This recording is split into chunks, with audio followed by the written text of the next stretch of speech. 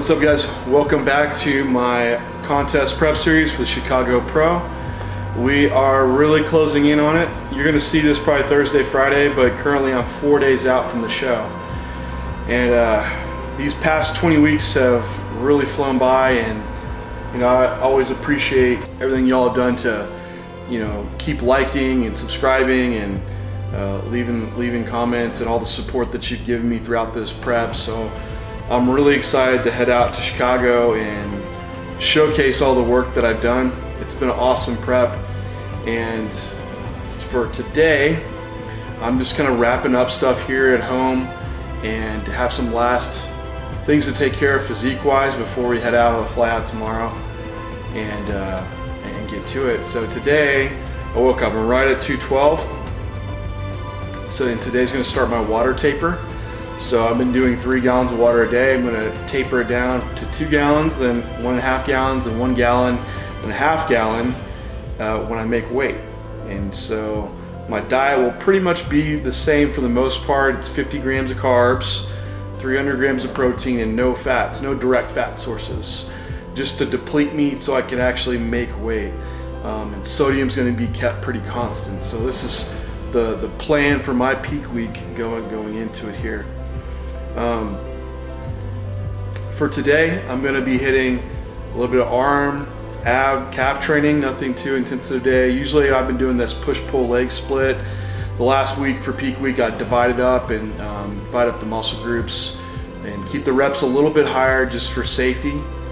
And then we're going to get some massage work done. So it'll be 4 days out, help open everything up. Then also go to the chiropractor and get an adjustment done. The last one before the show. Make sure everything structurally and skeletal muscle wise is exactly where it should be. So take y'all through today, and we'll wrap it up here in San Antonio. Then we'll be headed out to the show. So for training today, what I did was take my arm volume that I've been doing on my push and pull days and just put it on today. So I did 10 sets for biceps, 10 sets for triceps. Pretty straightforward workout. I just did a superset of a easy bar attachment cable curl into a tricep push down, and I ran that for 4 sets, just putting good effort forth. That's the idea for these workouts, is just put as much effort into your sets as possible. I'm really flat today. Like, I'm not getting very strong connection with the muscle and contractions, and there's just not really a pump happening. So just put it all into it as much as I can. So I did 4 sets, staying around 12 to 15 reps on that first superset. Then from then I moved on to a preacher curl machine and an overhead tricep extension. So moved from 2 movements that really get a good connection, like in the shortened state, to 2 movements that just really stretch the muscle out in the lengthened state. And on the preacher curl machine, in the overhead tricep extension, same thing. I did 4 work sets, 12-15 reps apiece. And then to wrap it up, I did 2 sets of hammer curls, dumbbell hammer curls.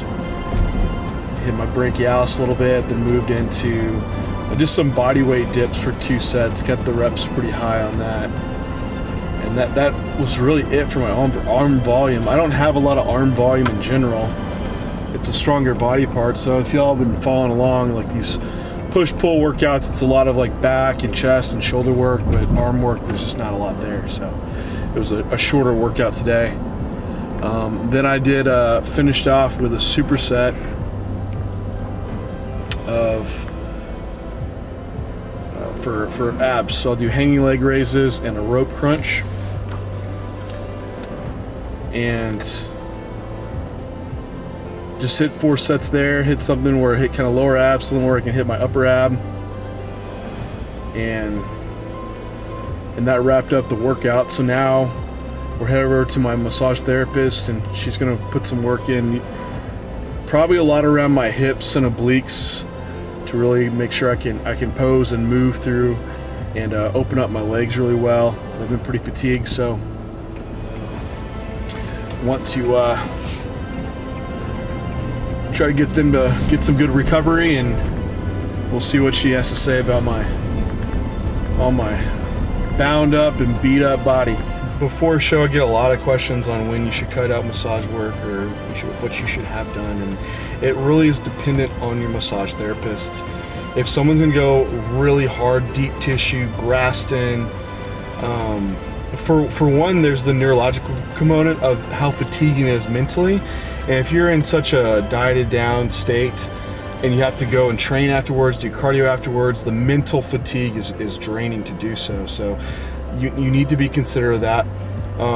Myra, the girl I use, she is very good at finding, you'll see she's always touching different spots, and she's always looking for a different muscle tone. There should be a certain tone to the muscle, and she uses just enough force to create a neurological response to release those areas, and she'll slowly build in more pressure to open areas up. So for her, like, I know I can get massage work done 4 days out, and it only improves my look. Like, my legs get more vascular, there's less water, less inflammation. She's exceptional at what she does. So I can get a massage close to a show and I won't have any bruising or water retention or inflammation. And you know, for the most part, you don't want a massage to be doing that. Now, like, stuff that I would avoid probably 2 weeks out would definitely be cupping, and she does cupping, and that will cause some local, you know, edema. But cupping before show, you just don't want the bruising on you. You don't want the extra water retention. She uses like a light rock blade. It's kind of like Graston, but not so heavy where it's going to be bruising you. So that is another tool like you wouldn't want to do, you know, maybe 7-10 days out from a show. But purposes today was to just open up the areas that are really tight. And for me, what you saw is definitely like what I've been having issues with is my left side of my lower back, and my left leg is externally rotated, so my left glute is really tight, my piriformis is really tight. That's also the quad that I injured in the past, and it wasn't separating as much, so she used a lot of her, like, the hypervolt and tools on that to really find those tight bands in it and loosen them up without breaking down, like really causing a lot of inflammation. So I feel great now. I feel lighter, and definitely the areas that were really tight have released. So we'll head over to the chiropractor. Since I'm so loose, it'll be an easy adjustment, and get everything lined up and be ready for stage.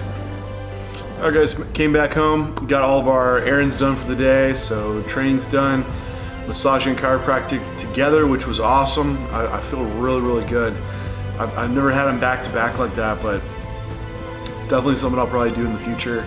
Everything feels a lot looser, and I can get into poses easier. So we'll finish packing up and gonna head out tomorrow. So I just want to thank everyone again for watching this series, and thanks to Animal for all the support and for us being able to put out this content to you and follow along on the journey. And the journey is really where all the value for me lies. Like, we always want an outcome, we always want to win a show, and I'm going to try to win.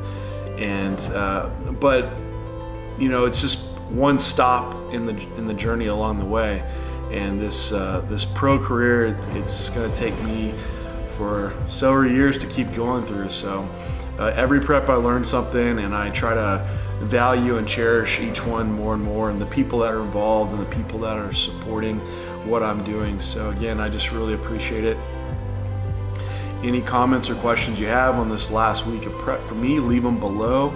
I'll be happy to answer for you guys. So we'll hit the show, and I'll make sure I'll let everyone know how it went.